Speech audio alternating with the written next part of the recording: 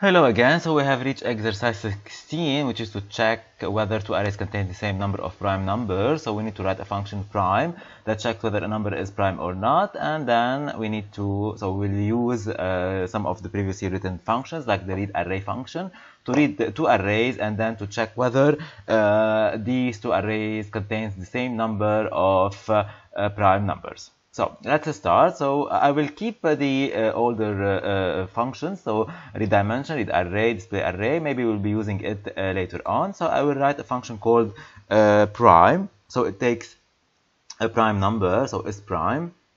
It takes a number and checks whether this n is prime or not. So it will return 1 if the n is prime. Otherwise, it will return 0. So a number is not prime if it can be divided by any number between 2 and the square root of n. So we'll be looping. So already done that, solved that in previous exercises. So we'll start from I equal to 2, I less or equal to square root of n, and I plus plus, and if I divides n, so I will return 0 because I don't need to loop infinitely to check whether the number is not prime. And if I finish the loop and I didn't return 0, it means that the number is prime. So we just need to check that we have the math.h function library here because we are using the square root.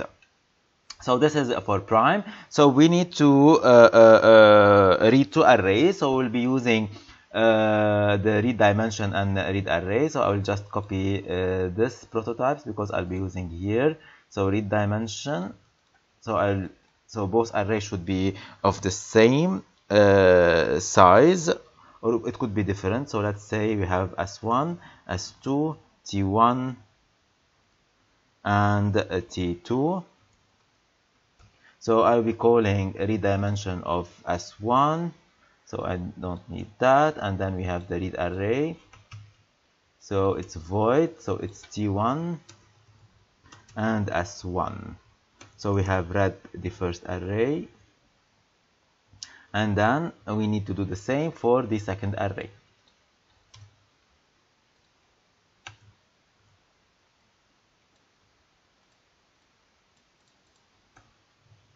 So then we have a question is that we need to count the number of prime numbers.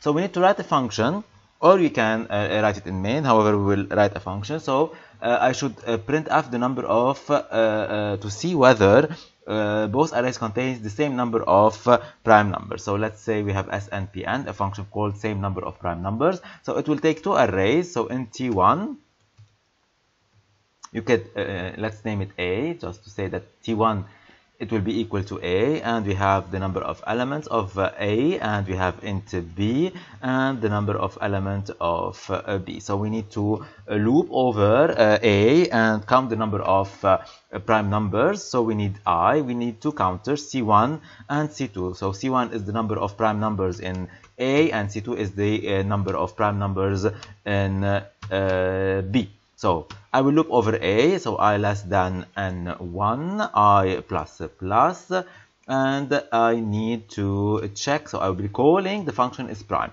So if is prime, so this one of A of I, so if each element, so I will check. So if it's prime, I will increment C1, and I will do the same for the array B. So again, I will be using I. However, here the counter is equal to n2.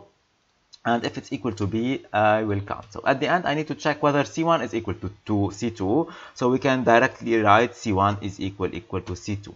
So it means that this one, if C1 is equal to C2, return 1, else return 0.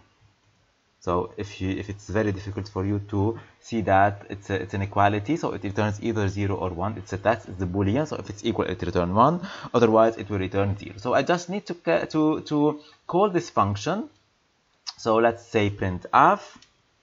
So number, so same number of primes equal %d \n, and we'll just call the snpn function.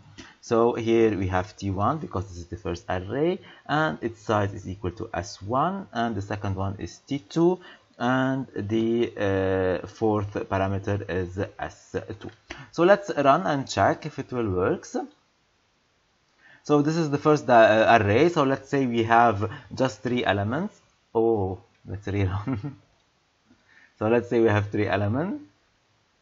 Let's say 7, 11, and 6. So we have here 2 prime numbers. Let's say we have here 4, and let's say we have 9. So 9 is not a prime number. 5 is a prime number.